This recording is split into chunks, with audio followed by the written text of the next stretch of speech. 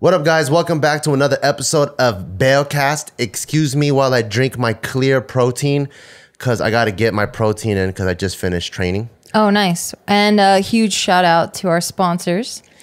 It's ShipStation, Audible, and Third Love. And don't forget our very own Barbell Brigade. Yep. And today, one of the comments that I read that you guys wanted us to talk about is making friends and making connections. And I think that's a really relevant topic because with social media, although it's been able to connect so many more people in a much greater way, it's also created a lot of recluseness from what I've been told. Oh, really? Who's telling you these things? Just my own personal scientific observations with my two eyes. So then you're the person that told you is yourself? Well, I think just being my own assumer, like I assume things and then I tell myself and then I go, okay, I told myself this. That's cute. Okay, so like our friends' kids, a lot of them don't go out to play anymore. A lot of them, they just go online and they try to connect online. What but kids? If someone has, I see what kids. But if someone has a connection issue or whatever, like it's a different way of making friends now. And it almost seems like a lot of people too that we hear when they talk to chicks, without DMing, they don't even know or have the confidence to talk to someone in real life. They need to resort back to text and build the relationship up there, which is so very non-human. Is it? Damn. So I'm like in this weird space, and I think you grew up around the same time I did. I don't know why I decided to wear earrings today, because we're wearing these headphones and it's pulling on my ears, and I have like this phobia that my earring is gonna pull my ear hole out and rip it, and it freaks me. It's like so irrational, but it freaks me out. Okay, cool. They're out. I have had my earring pulled out, and it's not that bad. Oh, okay. I don't want to think about it. I came back when I was 15. I got my ears pierced, and my dad says, "What the hell is that?" And he grabbed and yanked it out. Shut up. Yeah. My mom said shit like that, or if you get a tattoo, I'm gonna burn that shit off. But it's always talk. Asian parents are a promise. Okay, another thing I've learned about you keep going Asian this, Asian parents this, and then time and time again, you're just generalizing like a motherfucker. And then people that are in Asia, they're like, that's not true, man. Well, duh, because they're Asia. What? So, okay, the Asian I'm talking about are the ones... It's just your parents. Are the refugees and the immigrants that came here. Yeah. Like, you ever been down to, like, Little Tokyo and you eat, like, ramen? You're like, why does this place suck? Well, it's because they brought back the 1980s recipe and they've never developed since then. And you go to Japan, they got some new school shit where it's solar powered bowls or something, right? Yeah. And it's because tight. they've been able to evolve. I came up with that off the top of my head. I'm freaking just smart. So they've been able to evolve. But not smart enough to put chapstick on with your white ass. I know shit's cracking as I'm talking. I look at it, I'm like, oh. I'll do the licking technique. Oh God. But then they've been able to evolve. So you know how in Japan, like a lot of people, because they've removed it out of the history books, they don't even know the heinous crimes that their country did in World War II. Yeah. So the whole Japan-Korean beef, it actually just exists in the States. So those are the Asians I'm talking about. Those guys that have carried the old school ass beating virtues, they brought it into the States and they've kept it there. The gentle Asians back home, I'm not talking about those guys. Fine. Like Steve says, it's an Asian thing. It's a very Asian thing. Okay. But kind of going back to what you were talking about the people that told you that ultimately was yourself that told you. I am, like I was saying, in this weird space where I grew up really strict. I didn't have what's going on. You're making me self-conscious. Now I'm going to lick my lips more. Yeah, please. You're fucking going to rip that shit. And you're going to get blood everywhere. But I grew up in a time where the internet was just getting introduced and released to the public. And like, that's when I started learning about like chat rooms and stuff. And I thought that was really, really cool. But because I was so isolated, I couldn't go like... When it was school hours were over, I'm at home stuck in my room. All I have is a landline.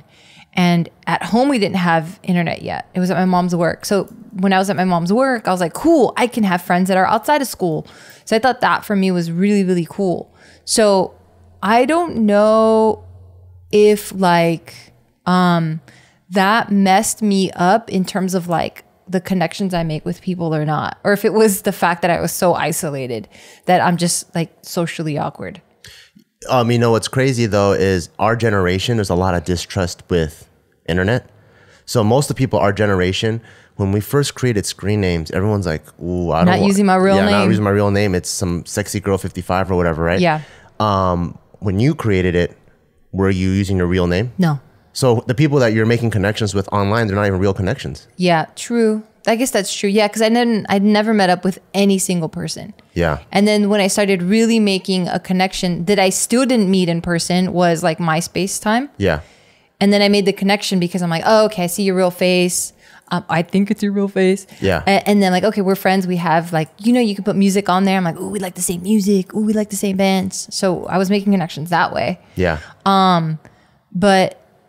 But yeah, I don't know if I fall in that weird space where like, I'm like, I don't know. Like, but nowadays people are completely honest. Or a lot of people are very honest online, very transparent. They show pictures of their parents, their dogs, you know, their friends. Yeah. And so I think the way that they put them out there, they are trying to reach more of a connection, and it's easy for people to go, oh, you like anime, I like anime too. Yeah. But it seems like from what people have been telling me, which is my eyeballs telling me. Yeah, that's crazy. Is that a lot of people are, they're more recluse though. Really? Yeah. I don't know. I can't say that I would agree with that. I don't know if they're more recluse. I just think that back in the day, back in my time, it's like you go and you hang out with people, and then at that point you realize, okay, this person's not for me, and you kind of start weeding it out. So your circle that started out this big slowly becomes like this big, and you have like 5 friends that are like your true homies. Yeah. Now I feel like you kind of can weed all that out because now you know, oh, you like anime, I like anime too. Well, what kind of anime? So you can do all the screening process, and now it's like, okay, all the screening happened before we met. Now we can go and do shit that we're both interested in. So I don't know if it's more recluse. I just think that they just skip that whole bullshit of like hanging out and wasting your time with people that you're not really going to gel with. Do you think connections need to be made physically? I don't know if they, at some point I think they do. I think that they have to be made. Yeah, I think so. Because like there's all these, we don't see that many kids like playing in the neighborhoods now. Yeah, that's so weird to me. So those are also what people have been telling me. Just your eyeballs. Yeah. Okay. Like my eyeballs don't see that many kids playing in neighborhoods. Yeah. Whereas where I grew up, even the same exact city that I grew up in, Cerritos. Yeah. Back in the day, like you just roll up and then there's kids riding bikes all over the place.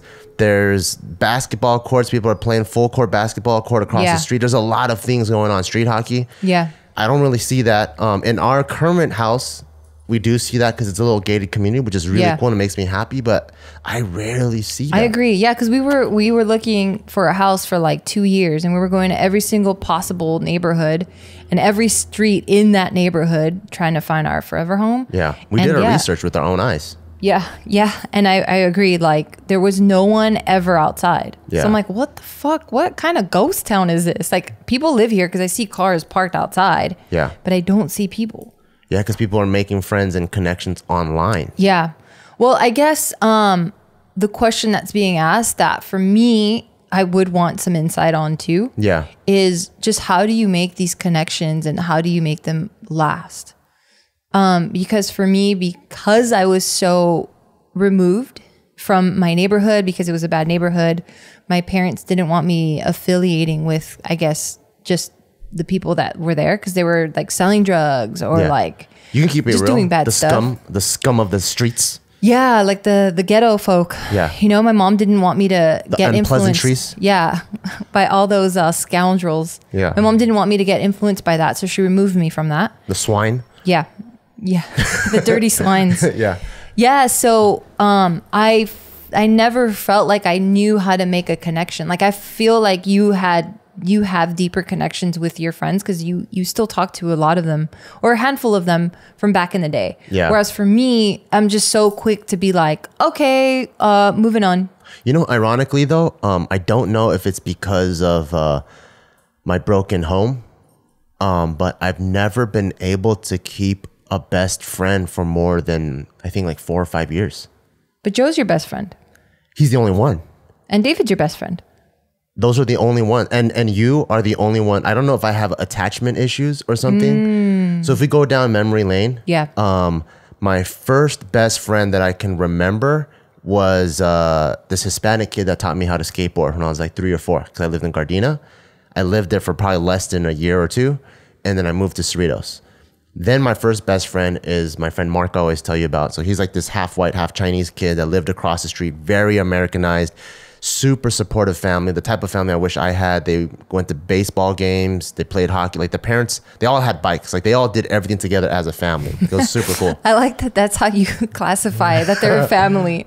They all had bikes. Like, that's legit, though. Well, it is, because, like, Asian style, or not just Asian, but a lot of style. There we go again. God damn it. A lot of style is it's like, an Asian thing. Oh, you want bike? I can buy you bike. Get out of my face. Yeah. You know, but for them, they're like, oh, you like bikes? Why don't we all get one? And then so the whole family had one. I remember his dad had a bike. Yeah. His little sister was on that little thing like we had, like Taika had. That's where even I got the idea from. His older brother, Eric, had a bike, and the mom had a bike, and they would all ride together. Newsflash, my mom had a bike, my dad had a bike, my sister, my brother, and myself. We all had bikes. And how many times have you guys ridden together? Never. Exactly. But we all had bikes. That's what I'm talking about. We talked about it a lot. That's what I'm talking about. They don't talk. They just do it. Yeah. The mom had rollerblades. Everyone had rollerblades. They all played street hockey together. The mom played like a pussy because she's a little woman. But whoa. But she still participated, which is what I thought was fucking dope. It's not because she's a woman. It's probably just because she sucked. She probably did suck. She sucked, and she was peaceful about it. But what made me happy was instead of being on the sidelines, she was in it. Yeah. Which I thought was so fucking dope. Yeah, that is fucking dope, and that's fucking cute.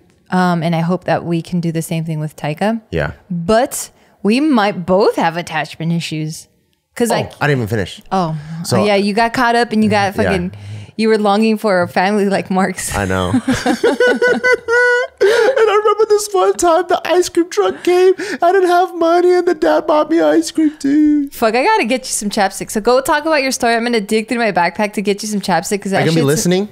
Yeah, 100%. Okay. And then so me and Mark, for some reason, we went our separate ways. I don't know if, I didn't even move. I don't know if it's because I ended up getting kicked out of school and I had to go to the private school across the street, because me and him still lived across the street from each other. Yeah. So I don't know how we kind of split. Putting on the chapstick, thank God. And then I think by the time I got kicked out of that private school, I went to a school named Whitman Elementary in Cerritos. And at that time, my best friend was this guy named Marquise, this Filipino dude. And so, and then we were good friends for maybe only 2 years, but I slept over, he slept over a lot. And that's when I got all my like Filipino insight. I would see like 12 grandmas in one house. And that was super cool. Like their master bedroom, they're so family oriented. Their master bedroom, their parents actually lived in another room just so their master bedroom could be all grandparents and then just all the kids. How do they have so many grandparents? Filipinos, I don't know. They do it differently. All right. They're very family oriented. You go in there and there's 12 grandmas cooking bacon. They're all cooking the same thing. They're all cooking what bacon. What the fuck, Filipinos? And then my homie had like 4 stepdads. That shit was crazy. I think it was just his family, dude. No, they make all kinds of wild decisions. That shit was crazy. It sounds crazy as fuck. All fucking 4 stepdads and all bacon all day. Yeah, and they're hella good at basketball. All the stepdads were. What the fuck? It was nuts. Shout outs to Marquise. And then I went to junior high. I was kind of like a loner. Because, you know, I was telling you, I was supposed to go to this track to go to this school, but instead my mom wanted to put me in this school because it was better. And then I met my other buddy named Solomon Kim, who I always tell David, I have a best friend that was like 5'10", 200 pounds when I was a little dude and looked like Robin Big. And then we ended up not being friends. I had an Indian best friend with Mark. So like, I don't know what it was. I don't know if it was because I came from a broken home and I moved so much already that I was never able to like maintain or keep a friendship for that long. But now it's time. Fuck, nice segue. Now it's time to go to our first sponsor and we'll get right back to it right after. And our first sponsor is ShipStation. So this is super cool because I know there's a lot of aspiring entrepreneurs out there. And when you're building your business, usually people start very creatively, right? Like, oh, I want to do this. I want to make lemonade taste like grapes or something like that. Oh, bomb. So you have a dope idea. When you jump into the business, all of a sudden you got to fill out this paperwork. You're like, what the hell's an LLC? And then you got to do all this background fulfillment stuff, and you're like, oh, there's all this part of the business that's not fun. And by fulfillment, you mean like shipping out whatever you're selling. Yeah, which is exactly why and for stocking. Barbell Brigade, we outsource our shipping. We won't even want to deal with managing a warehouse, cleaning it, getting rid of cockroaches and all that stuff. So we deal with we outsource all that. So it's so funny. I don't know, just your mind works so interestingly. Just cockroaches in warehouse. You Absolutely. know that, right? You're 100% right, but it's just not one of the things that I would worry about, but go for it. Yeah, I don't want to deal with that kind of stuff. Yeah. So what I wish we had when we first started out is ShipStation. So ShipStation is a online shipping service, and it can help you get your orders out quickly and you save money. And what's super cool about this is you can have multiple marketplaces connected to it. So if you have your site, or if you have an Amazon, or if you have an Etsy, or you sell on a bunch of different marketplaces, you can combine all of them into one simple interface that you can even manage on your phone, which is next level, because being able to travel, go with your family, and be able to still check up on your business is super key. Like when I'm traveling, like our recent Japan trip, I'm still checking up on how Barbell's doing and looking at the stats and all that. So that's super key. And then if you're able to have something that streamlines your entire back-end process, which is what ShipStation does, you get to focus more on trying to make lemonade taste not like lemonade, like grapes or whatever. Yep. So right now, BeawCast listeners can try ShipStation for free for 60 days when you use promo code BEAW. That's BEAW. And this is the super awesome part. There's absolutely no risk, and you can start your free trial without even entering your credit card. Most free trials for even porno, you have to put your credit card in, but for this one, you don't. And I don't even know, because I've never even had a porno membership. Do you believe me? I guess I have to. Yeah, I've never had it. So go to ShipStation.com, segueing back to fulfillment and the creative part of business and away from erotica. Type in BEAW, BEAW, and that's the promo code BEAW, ShipStation.com, and streamline all the parts of business that don't tickle your pickle and focus on the stuff that Tickles your pickle. That tickles your pickle, and that's how you can have longevity in business. That's my number one advice. Yep. That's some good advice. So going back to your attachment issues. Yeah, so I've never been able to keep friends for that long, like legit, like, you know, when people are like, oh, it's my best friend from first grade, and I'm like, wow, how did you do that? That is amazing. I've never been able to do that until I've met Joe, and then until I've met you. And I don't know if it's because I've been consciously trying to work at it, or I've just matured as a person and I don't have those issues anymore. What's now your lips are too shiny. Damn it. And then you try, like, it seems like you have lipstick on because it seems like you don't want your lips to brush up against your teeth. Yeah. So you're like a little bit more pouty. So you're like talking, and now they're all shiny and like luscious and stuff. And I'm like, damn it, I can't focus on the words that are coming out of his glossy issues because I have people like you roasting me all day. I'm not roasting you. I just said they're shiny. Oh, fine. But yeah, I would agree with you that I've kind of am in a similar place. You know? Never held a best friend for a long period of time? No, I never have. And I don't know where it comes from. Maybe at some point, you know, my mom would always tell me, like, your best friend is going to be your mom, you know? Like, not to say that she wanted to be my best friend. That's the biggest pile of shit I ever heard. But she was just saying stuff like, you really can't trust people. Like, people will turn on you for shit. I can't even trust my mom. You could trust your mom. What are you talking about? So there's your mom is down as fuck. There's big trust and there's little trust. I can't little trust my mom. Why you gotta make everything so fucking cute with your glossy ass lips? I can't little trust her. Why? Because she's a fucking bullshitter. That's why. I don't know. I could trust you. But big trust, like, I'm like, yo, mom, sell your fucking house. I need that money right now. She'll do it like that. I got big trust from her. Yeah, why do you need little trust, though? But if I'm like... Big trust, I feel like, is way more important. But if I'm like, hey, mom, can you tell me like 3 things that dad was good at being a dad? She'd be like, I can't even think of one thing. Oh, because she hates him. Just little trust. Like, there's a lot of childhood stories. I'm trying to tell her to keep it real. Yeah. And she sugarcoats it. Like, she's done a lot to backstab me in the little trust area. But the big trust, she got my back 100%. All right. Yeah. So for me, that was one thing that my mom would always instill, you know, like, you can't really trust people because they're just going to turn on you. Yeah. Maybe that's why I didn't have that many friends. She got problems. we all got problems, right? Yeah. Her a little bit more though. Fuck. Mom, if you're listening, I'm trying to have your back here, all right? She knows how to use this shit. True. She doesn't even know what a podcast is. Yeah. So I had a best friend in elementary school. Shout out to Michelle Stew. And then she went to another school. And then I'm like, okay, well, there goes that. Like, well, I don't know how we're going to talk. And then I had another friend, Tammy, in junior high. Yeah. And then I went to high school and I'm like, man, she's not part of the cool people. You know, she was like really studious and like her parents were just as strict as mine, but she looked, I mean, she's an Asian chick. So she looked like she was younger than what she really was. And she dressed really young and she was like into Hello Kitty and like would kind of just dress like a kid. And I wanted to seem more like an adult, you know, like in high school. More grown up. Yeah, I wanted to be more mature. I wanted to like smoke weed and I wanted to be all cool and stuff. And I'm like, I can't hang out with this person. And then in high school, all my best friends at that time, I had like 3 of them. They all just kind of lived a way different lifestyle than I did. Their priorities were completely different. Like they wanted to party and I wanted to party too, but I just couldn't. So I had to shift my wants into a different space. So then I got into sports. I got, you know, I was off to a better track, if you will. And then I was going to college and then a couple of them got pregnant and like, it was all bad. So I was quick to just like peace out, you know? But I think someone with a healthy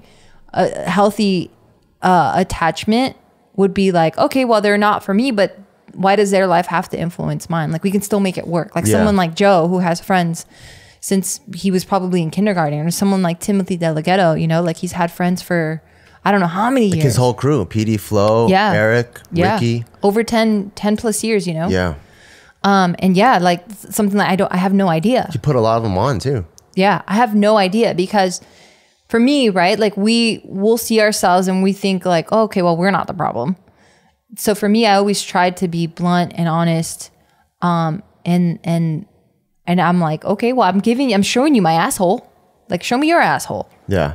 And at times I felt like I didn't get the asshole shown. So I'm like, oh, okay, we're not showing each other our assholes. Okay, well, I'm going to go find someone that shows me their asshole. And I'm not trying to do it in a conniving or fucked up way. Like this is all happening subconsciously. Yeah. Where I'm like, okay, I'm trying to make this connection. And maybe it's because I'm trying to make the connection my way. And because it's not working my way, then like I just naturally start like kind of gravitating towards a different direction.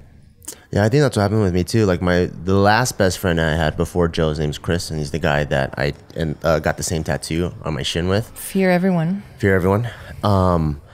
I think that's kind of what happened too. Like I became best friends with him towards the latter end of high school.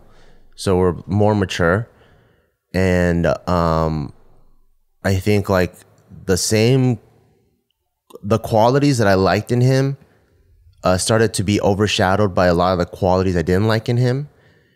But instead of like talking about it or being proactive and putting effort into maybe even putting differences aside, like we don't have to change each other, but maybe putting differences aside and still being able to connect on that best friend level. Yeah. I didn't really put in that effort. Yeah.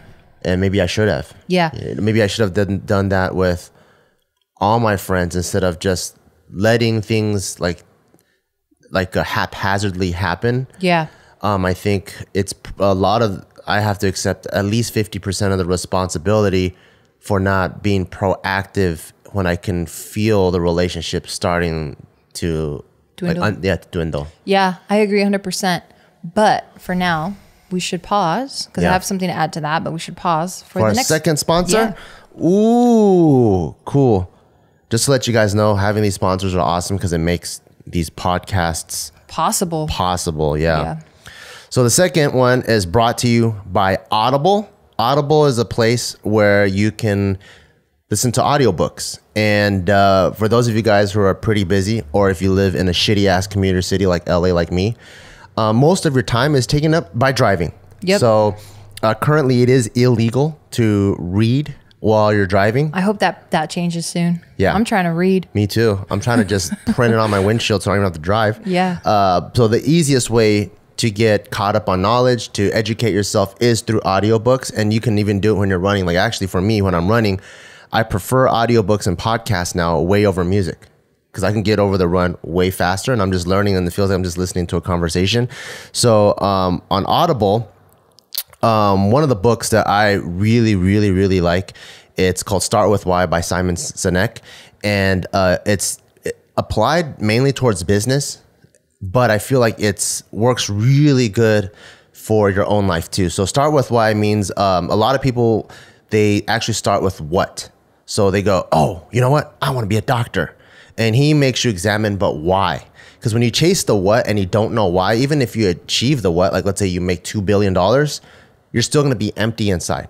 But if you know why you're doing something, even if you don't achieve the what, as long as you're continuously hitting the why, and you're going to love the journey because that's the reason why you're doing it. And so that book is awesome. It's changed my life in the way that I view business and also the way I view my own personal hustle. And so right now there's a 30-day Audible trial for all the BeawCast listeners. Go to audible.com/BEAW, B-E-A-W, or text BEAW, B-E-A-W, to 500. And so I would go there right now and just listen to a bunch of stuff. There's things from Rachel Hollis, David Goggins, Mel Robbins. These are all people that are really good with self-help. I know a lot of people, it's like there's a big self-help trend right now where people like they want to improve themselves, and there's all these mentors that are available to you online, whereas before you only have your big brother or that one random uncle that was really successful. Now you have a lot of people you can look up to, and they all have books that talk about the huge struggles they've had, especially like someone like David Goggins, who was a former Navy SEAL that went to Ranger School. So that's a 30-day Audible trial. Go to audible.com/BEAW or text BEAW 500, and you have a 30-day trial. Yeah, and just to kind of step in real quick, Audible has like the hugest selection of titles that you can find there, and it's not just all business related. There's fiction, there's nonfiction. So just go in there, have a good time, and yeah, it's not just business books. They even got sexy books. They do. So yeah, hit them up. You have nothing to lose. Audible, I love it. I absolutely love it. So yeah, audible.com. What I wanted to add in respect to what you were just saying about the connections and stuff, and how it's kind of 50% your responsibility why it failed or it didn't stay. I think someone that's really good at that and has really healthy relationships that I've seen is Tiff. So Tiff? Yeah, Tiff. So she's what I would consider one of my best friends. Yeah. And I want to say maybe last year she was like, we didn't really get to hang out too much. You know, I was kind of going through my depression or whatever you want to call that. And I had a new baby, and she was, you know, busy with her life and building, you know, her and Casey's empire and stuff. And we didn't really get to hang out that much. We didn't get to hang out. We weren't really talking too much. The only times we would see each other was when we were filming for JK Party or JK News. And she would hang out more with like Gina and like all my friends, no bad blood at all.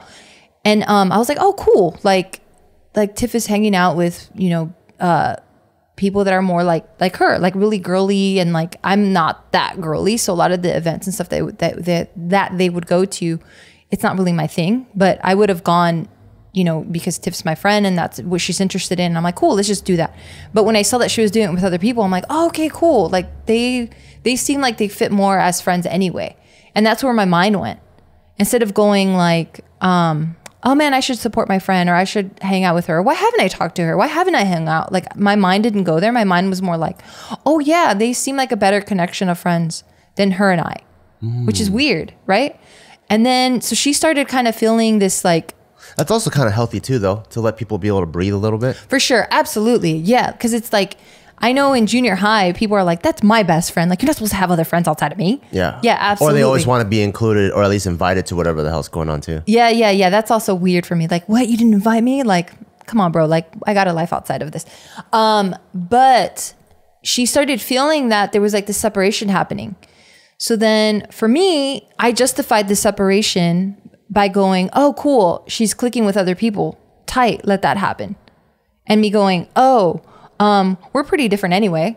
Yeah, I can see why that's happening. Cool. And I was already kind of letting go of that best friend title and just treating it as like, okay, now we're just going to be cool friends and we're all going to be like the same cool friends. Do you know what I mean? Yeah. So then when she started feeling that, she she was like, hey, can we like grab dinner or something? And I'm like, yeah, dude, let's do it. And then she brought it up and she was like, hey, like, I don't know what's going on between us, but like, we're not as tight as we used to be. That's like, I don't know what's going on. That's awesome. Yeah. And that's fucking awesome. And I think that's what contributes to that long lasting friendship. You know, like you check in and you're just like, hey, what's going on? Like, are you mad at me? Or why aren't we hanging out as much as we should be? You know, not to say we need to hang out like 24/7, but just like check in, you know, from time to time, especially if you're a best friend, like you should be sending each other dumb shit all the time, you know?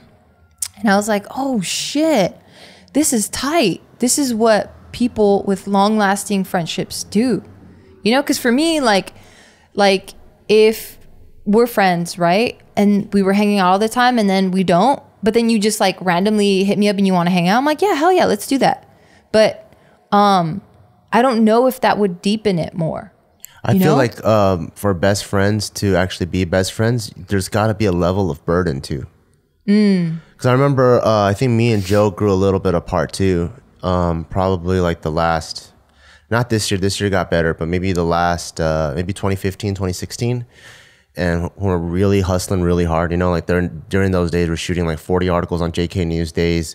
JK Party was full blast. We were even doing Ask the Fields for a little bit, hanging with JK. There's just so many things going crazy that we were already dealing with so many business problems that when it came to personal, we didn't want to burden each other. Yeah. But I think when you don't do that, that's the way of checking in, you know? Yeah. Like when you're like, hey man, like me and my girl aren't doing so good, or like, damn, my car, or even like, you know how we avoid burden so much to the point where we're like, hey, we'll just get our own Uber if we need to go to the airport. Yeah. But I think friends are supposed to lean on each other, and they're supposed to like, hey, can you pick me up at 4:30 a.m. and take me to the airport? And there's like a certain bond, but we end up like kind of carving out all the burdens, and then now the relationship you have becomes very sterile. Yeah. Because I felt that with Joe for a little bit too, where it's like, yeah, obviously he got my back no matter what, I got his back no matter what, but our relationship became very, very sterile, and it was just this gold standard that we have. You get my back, I get your back. Yeah, because of the years of work that you guys put in towards that friendship. But there's not the daily like check-ins. Hey, look, this guy's so funny. Look at this, you know? Yeah. So when she did that and she brought that up the way she did, I was like, oh fuck, that's fucking tight, you know? And I'm like in my fucking mid-30s at this point, and I'm learning about deepening relationships because I know how to deepen a relationship when it comes to like an intimate relationship. I know how to strengthen the relationship when it comes to a family relationship because I've consciously worked towards that, and I've consciously worked towards us. But when it came to a friend, I just thought like, I mean, friends just come and go, you know? I thought that's just what happened. But when she brought it up, that like, hey, like, I don't like this. We're supposed to be tight and we're not tight. What's going on? Like basically is what she's saying, you know? That I was like, oh fuck, this is fucking tight. Like that's what people do. Like, you know, if something just doesn't feel right, and you would think, right, that's like, duh. Like why wouldn't you do that? Yeah. But I think for me, it was more like, okay, I justified it in my head as like, oh, we are different people, which is cool. But I'm like, oh, we are different. We view things differently. Maybe that she's hanging out with those girls and stuff, that suits her more than her hanging out with me. Yeah. But I think true best friends, you embrace the differences. Yeah. So you would go to her more girly stuff, and then she would go to your whatever. Which I have no problem with, and I embrace that part. But I think I felt that I was burdening her by her knowing that I'm not into that girly stuff. I don't even have to say it because we're friends. We just know who we are and who each other are. So I never wanted her to feel like, oh man, Gio's not going to like this shit. I don't even want to bug her with it. You know, like, so I'm inconveniencing her in that way, making her feel bad. Like, fuck, I want to invite her, but I know it's going to bother her because she doesn't even give a fuck about this, you know, and vice versa. Yeah. You know who's good? That's a guy that's like that. David. Yeah. And so like me and Joe kind of experienced the same thing that you and Tiff did, where this was maybe 2 years back. Joe started training with Noah, like a lot, right? And he was doing a lot of more stunt stuff, choreography, traditional martial arts stuff, which at that time I didn't really have that much of an interest in. Yeah. Because I really like just like real fighting stuff. Yeah. And Joe would go to Noah's camps. They would climb, go hiking, do forms like on mountains and stuff. Yeah. And they would do a lot of that, right? And David is like me. He loves UFC, loves MMA. He likes the more combative martial arts rather than the traditional one. Yeah. But to maintain the relationship with Joe. On one of the camps with Noah, he went to the camp.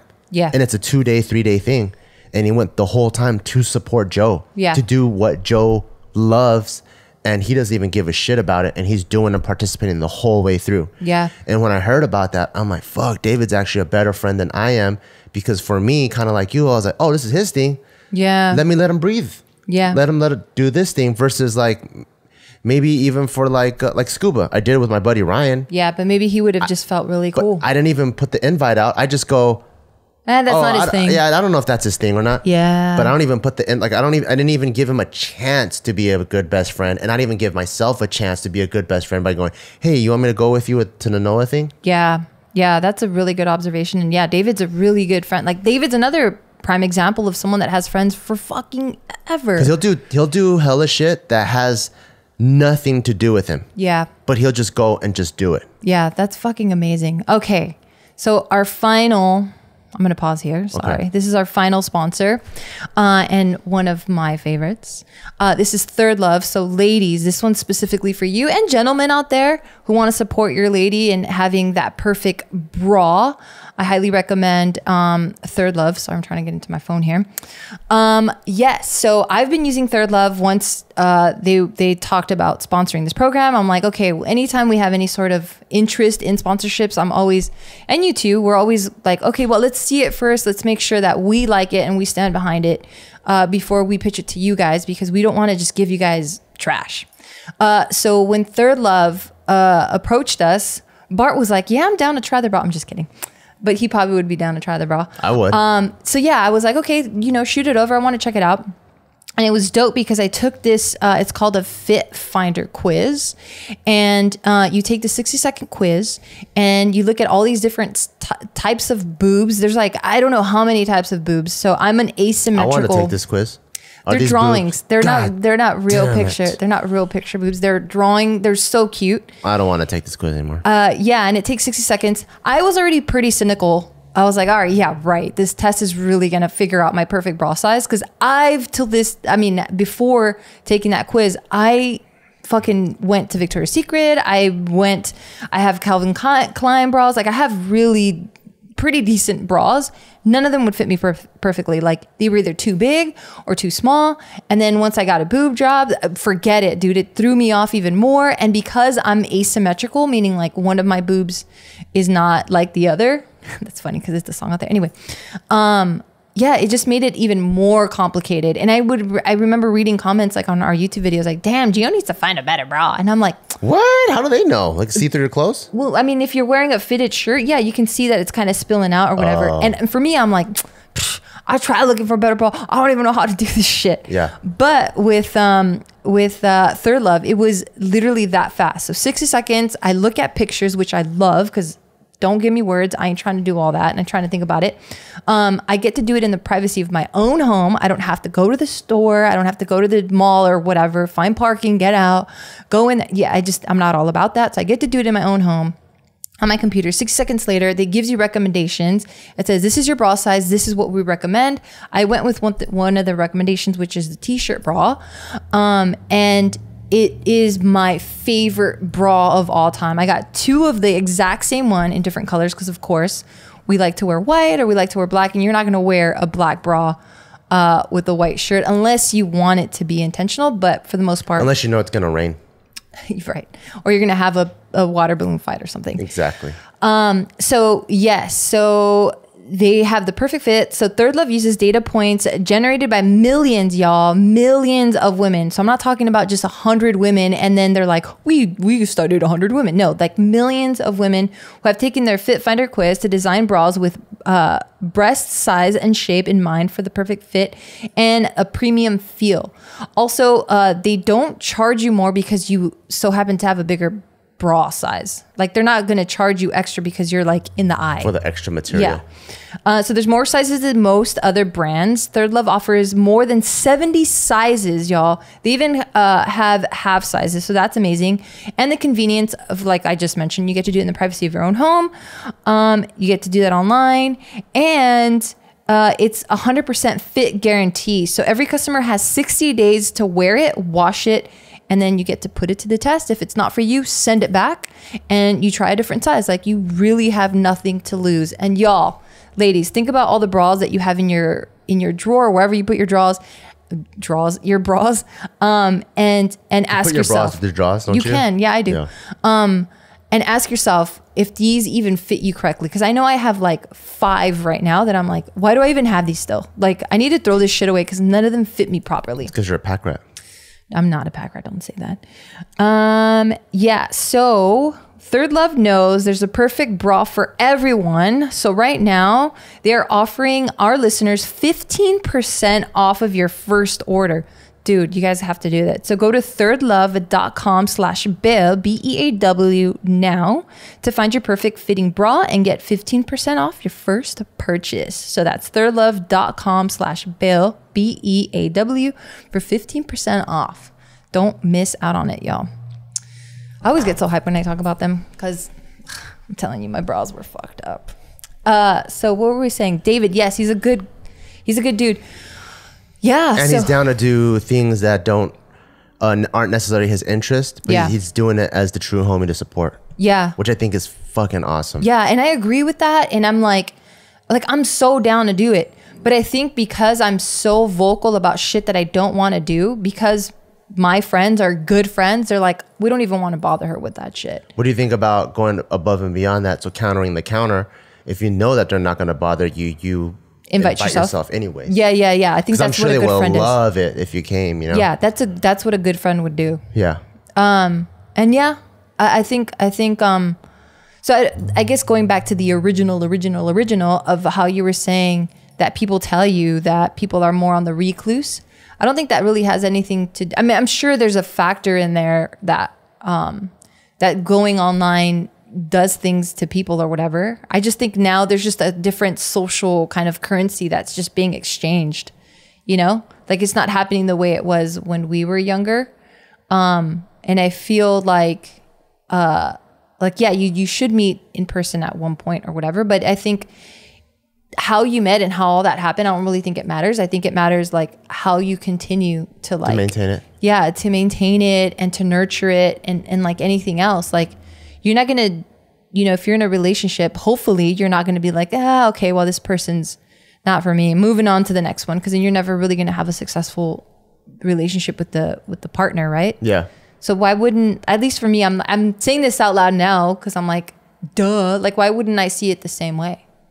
They did this recent study where I think they rated like kids 10 years ago, like junior high kids, how many best friends they had. And it was like 1.1 or something. And then now they rated it with social media. And then now I think the average best friend is 1.5. Where's the 0.1 and 0.5? What does that mean? Oh, because it's like, you know, when you do an average, you're not going to get a perfect number. Because some guys might have 4 best friends. Some people might have 0 best friends. And you do the average of it. But the point is that they grew by half a best friend because of social media, because people can stay that much more interconnected. Yeah. Which is pretty cool. Like, they're actually talking about sincere, real best friends that they consider themselves best friends. That's tight. And because of social media, I guess now you're able to maintain 2 relationships rather than just one, because you don't have to physically be there. Yeah. They're able to make meaningful relationships and have more of them. Yeah. So maybe we suck at being best friends, but I think we're pretty good at being friends. Right?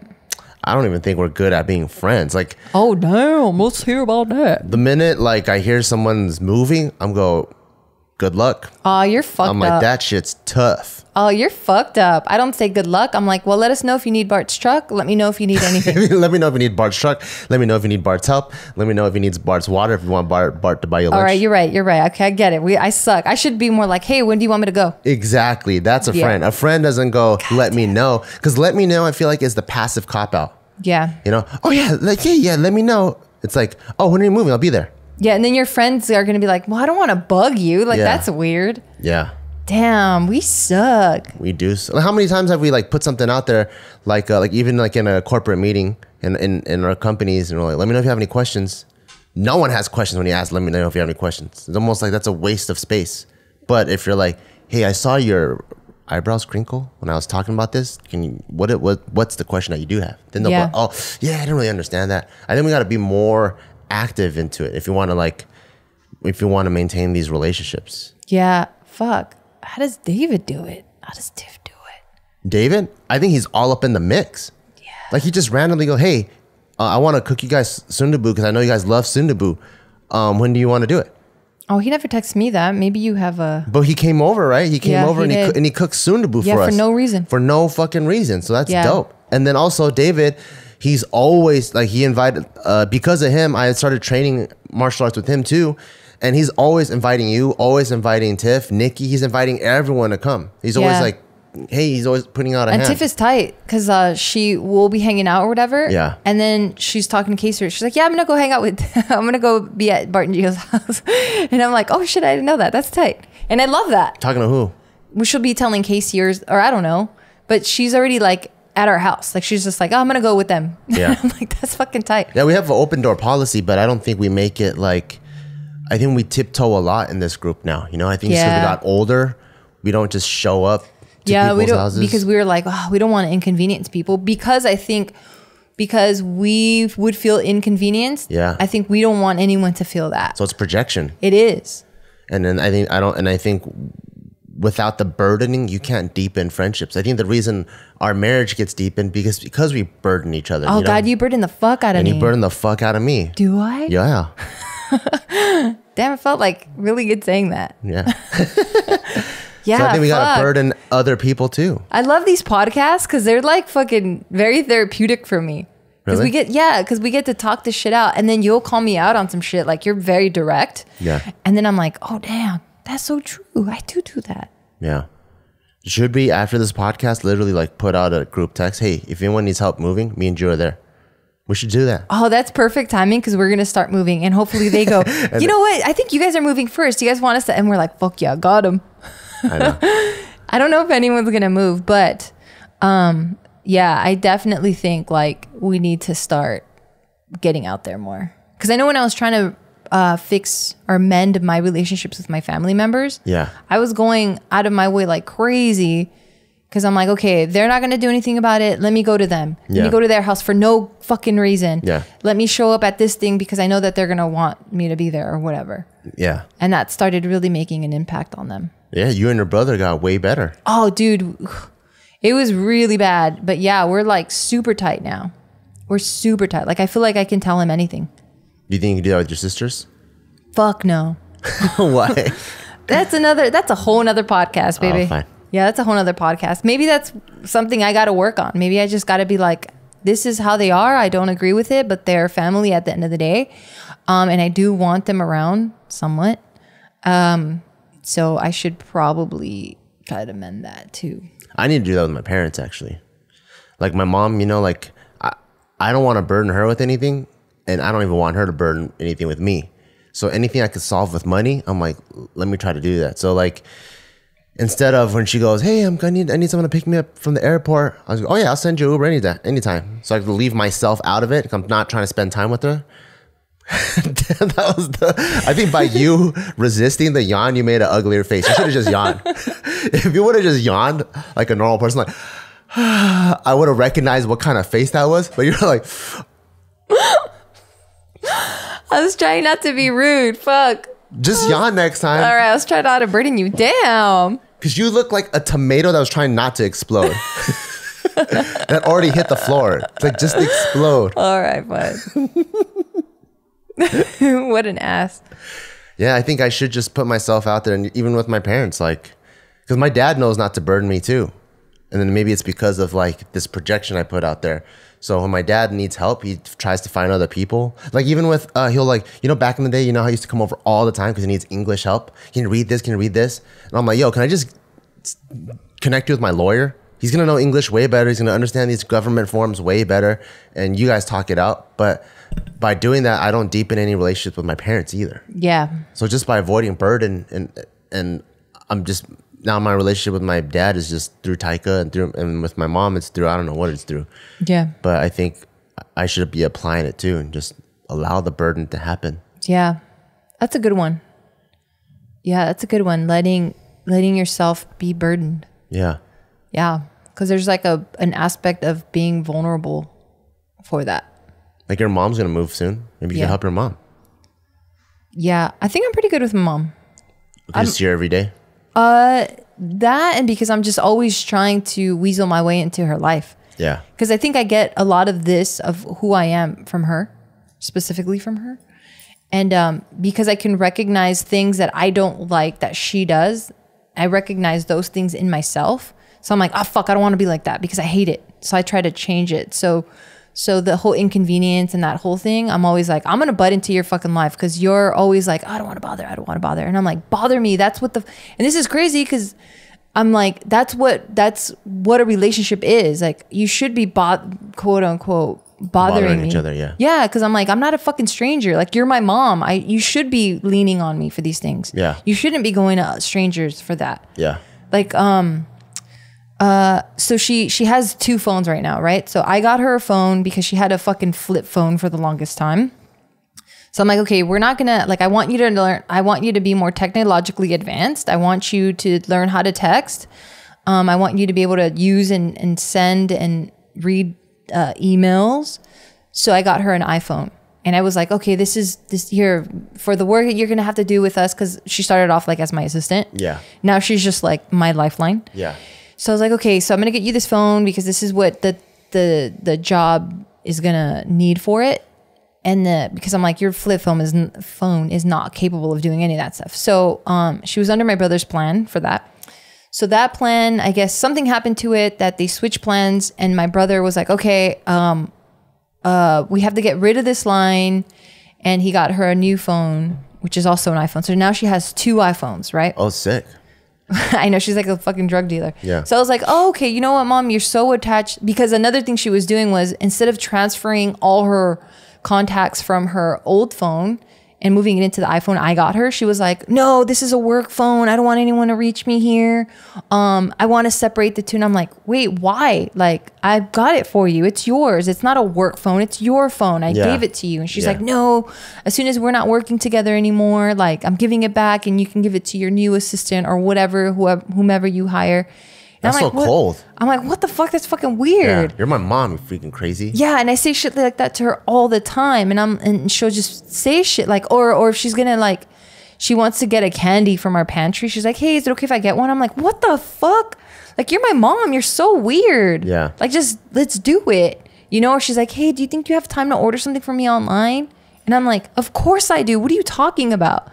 So yeah, like, I don't know why I didn't recognize this in, like, friendships. What about on the flip side though? Like, I used to say no. Flip side, like my parents, right? Would you want your mom to be more like my parents, where they just come in and they just straight up burden? No. They just come in and just straight up buy emperor's outfits for the whole family, and they expect you to take a family picture right then and there, drop everything you're doing. No, right, that's too extreme. I like. So you want your mom to be somewhere in between her and where my parents are? Yeah, so your parents and my mom, they're on complete polar opposite sides. My mom is so, like, I don't want to inconvenience anyone. I'm going to treat you like a stranger because, like, you respect strangers for some reason. Yeah. And you always show them, like, your best side. Yeah. Because it's first impressions. And then your parents are like, I don't give a fuck what you're doing. I don't give a shit if you're getting a heart transplant right now. I want you to wear these fucking emperor outfits. Take a picture. Yeah. Like, that's too extreme for me. Yes, I would want my mom in the middle to be like, hey, I need you to do this. I'm like, hell yeah, fuck yeah, you know? Yeah.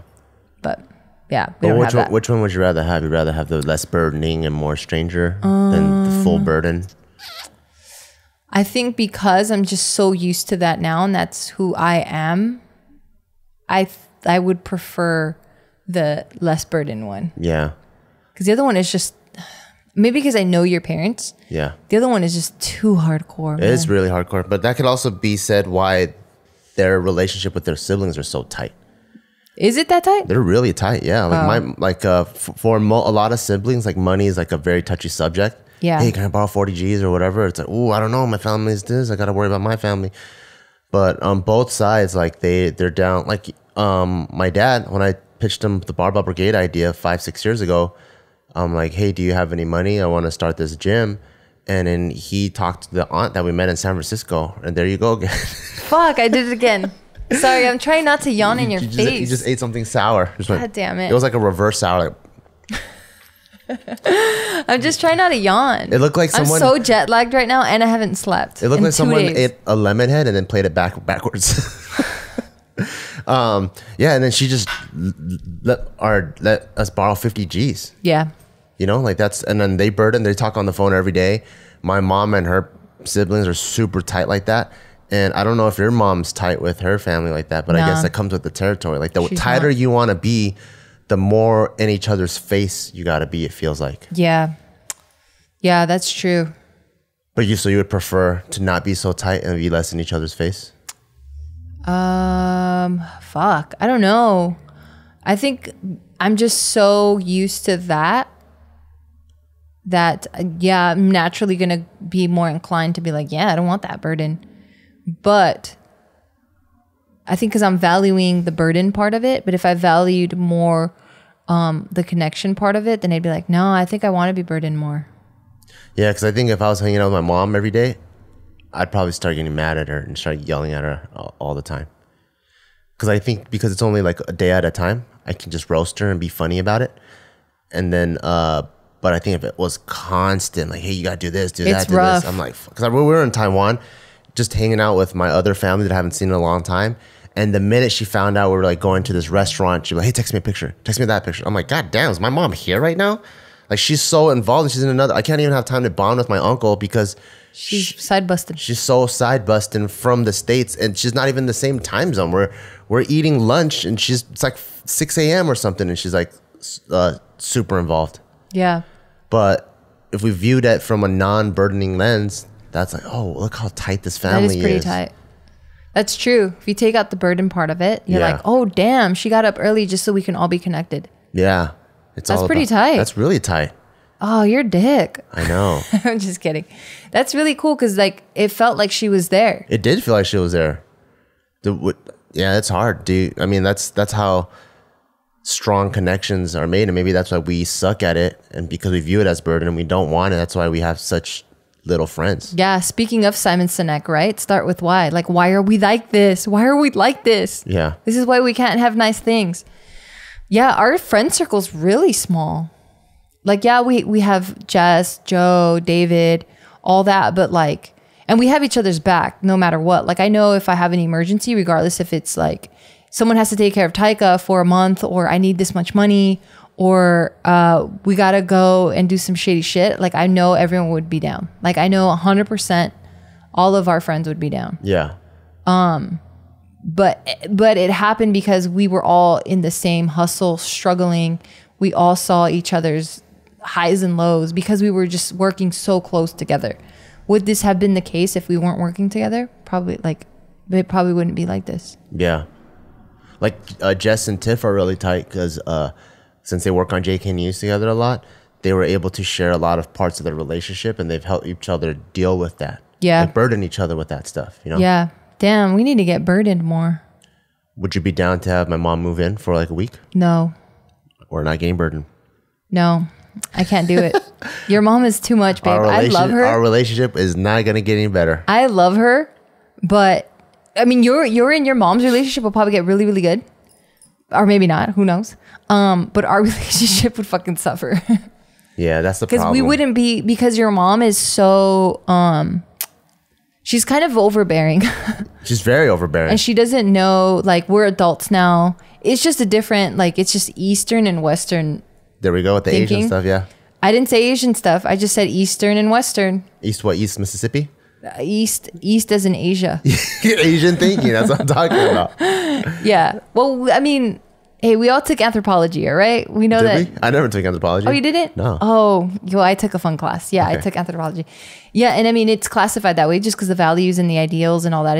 It's different from the East and the West, and it's not just an Asian thing. It's just on the East Coast. I mean, on the East part of the world. Where is it? Where is this 10-finger East? Can you point me to the East? That way, yeah.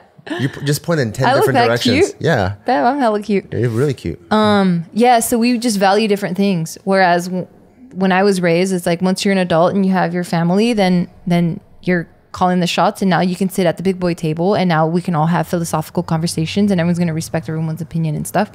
With yours, it's more like, well, these are the elders. Who cares if they're right or they're wrong? They say whatever they want to say. You listen.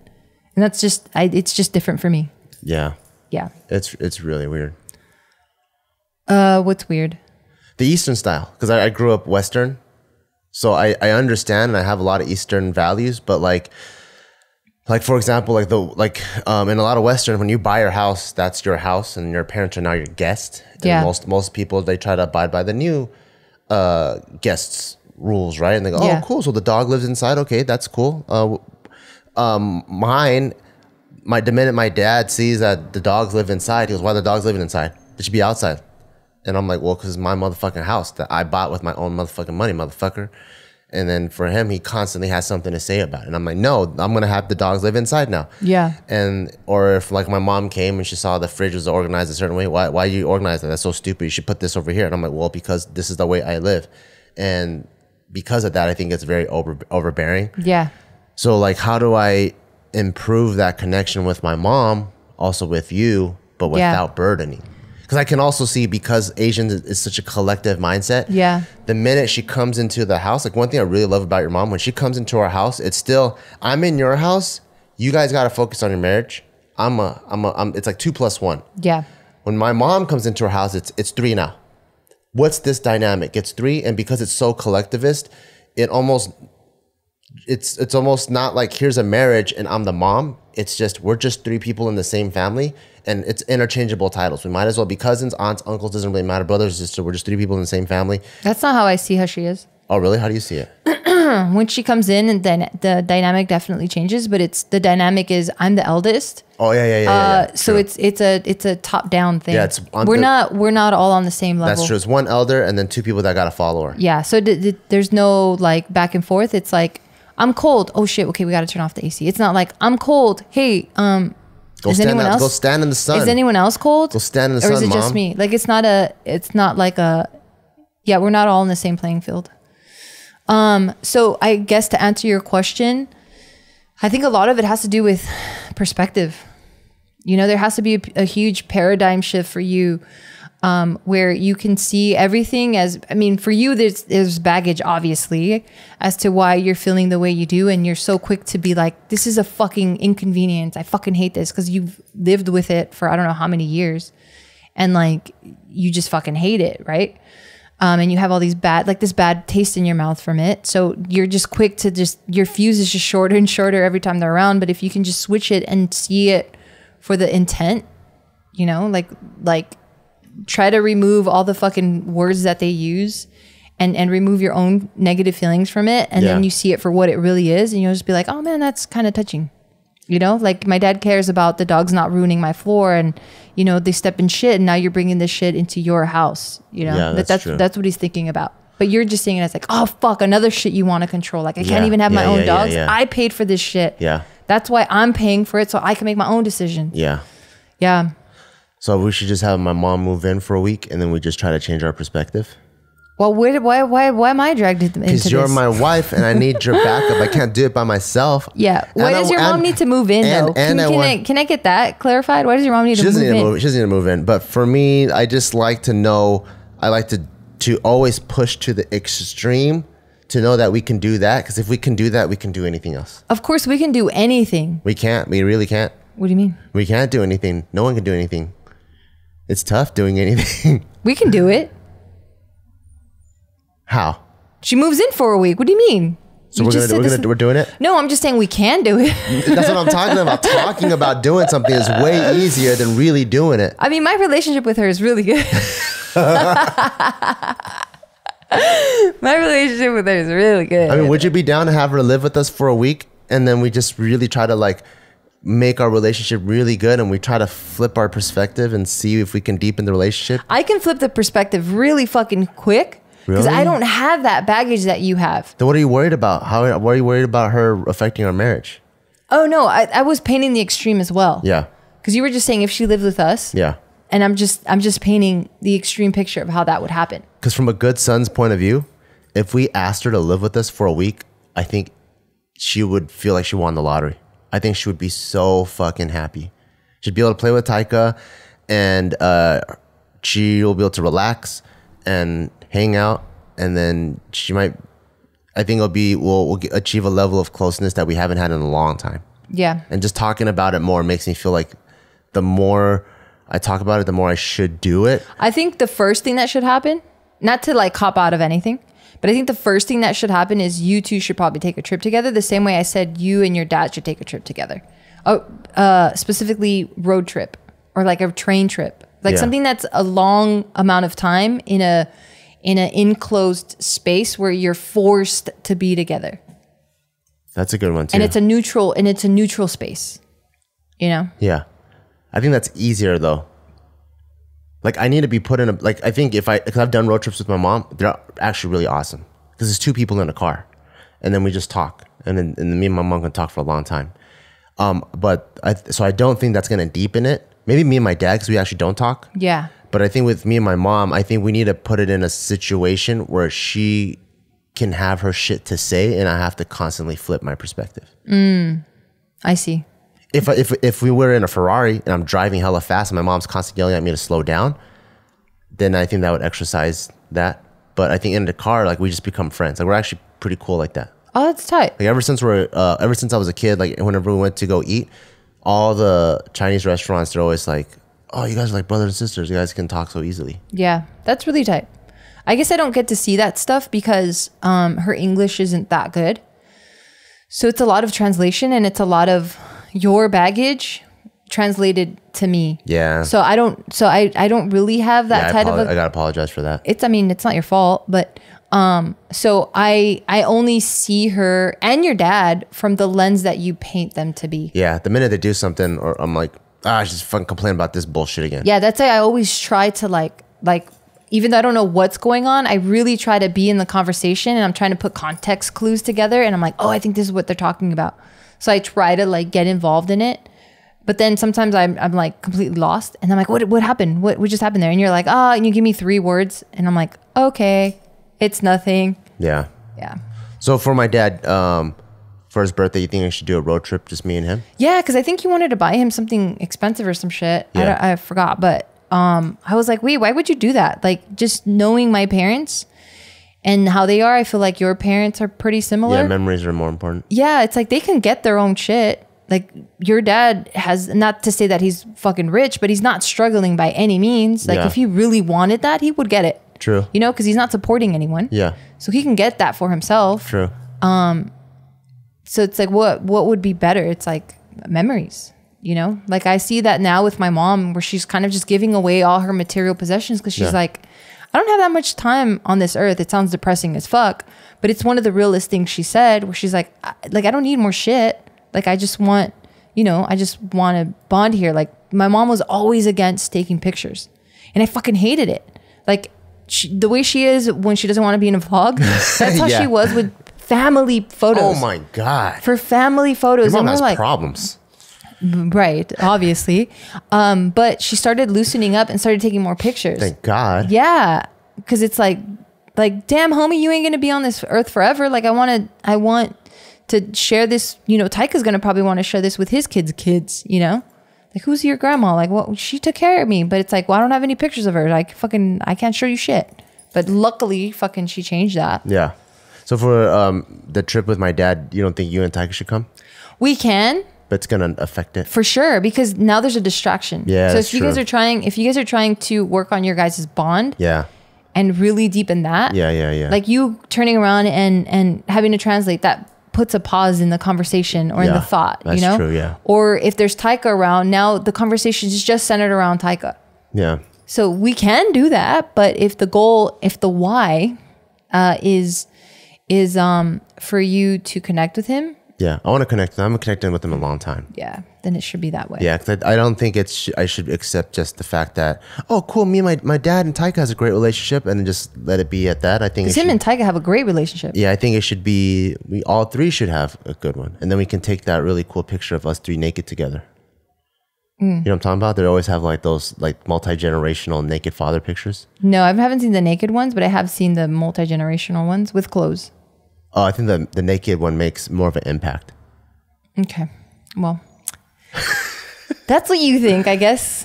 Yeah. And so with my mom, you're down to have her live with us for a week? I mean, we kind of lived with her in San Francisco for like 3 days. Yeah, but that's all and on the move. And that wasn't bad. And it's on the move. I think like honestly, if we once we move, and with her fake heart problems, I think having like the good oxygen and her being around us, I think that'll be cool. And it's a big open airy space. I think that'd be pretty cool. Yeah, that would be really cool. And then I'll just try to be a better translator and not insert my baggage, because my mom's actually a really sweet person. Yeah, she is. But I just have so much baggage and I'm tired of hearing her fucking flap her gums that when I translate it, I always like insert my own bias into it. For sure. I shouldn't do that. Yeah, I get it all the time. And I guess for us, ending it here, we just have to put ourselves out there a little bit more. Yeah. With our own friends and just check in randomly. Yeah. I do that with Tiff now. That's awesome. Yeah, I'm just like, hey, you know what? I'm thinking about you. What are you up to? Or, hey, I fucking miss you. Where are you at? Yeah. Yeah, or how's everything? Because we don't really get to see each other that much anymore. Yeah. Me, Joe, and David talk a lot more now. Oh, good. Yeah, which is pretty cool. Like he'll text me random funny things. And I'll text him random funny things. And in David, we're always just talking about MMA all the time. So there's always constant talking. That's cute. Yeah. So when you see me and him like shadow boxing out in public, please don't cock block. We're really having building a camaraderie. Oh, you're disgusting. Yeah, I mean, you were just doing it in a country that was really, really strict on all that stuff, and you're a foreigner in Japan doing it, and like they're there's pretty people, big on karate and judo. And they're it's right time, right fucking place. Yeah. And they're all rushing, trying to get to the subway so that they're not late. The place is correct because that's where it was invented. No, the place isn't correct. The country that it is, it's correct. You're in the right country, not the right place, though. Okay. Anyway, but yeah, damn, what an eye-opening episode. Yeah. Well, I hope we were able to help you guys through We open our own eyes. Yeah, through us opening it up. We hope we helped you guys with this. Yeah. So yeah, that concludes today's podcast. Thank you again to ShipStation, Audible, and Third Love. And last, Barbell Brigade. But not least, yes, our very own brand, Barbell Brigade. You can find us in LA because we do own a brick and mortar gym. So if you're ever out here, if you live here and you want some strength and conditioning equipment, come check us out. It's fucking awesome and it's so friendly. Yeah, it looks hardcore, but it's like the friendliest people that you'll ever meet, and you might find the love of your life there or your best friend. Check that out. And we also have an apparel line with the coolest, sickest graphics ever with our motto, Dominate Humbly, which basically means just do a better version of yourself. Put your head down, keep working hard, and you're never above anyone else, but you're fucking killing the game. So yeah, thank you guys so much for listening and watching, and hope to see you guys next time. Adios. Bye.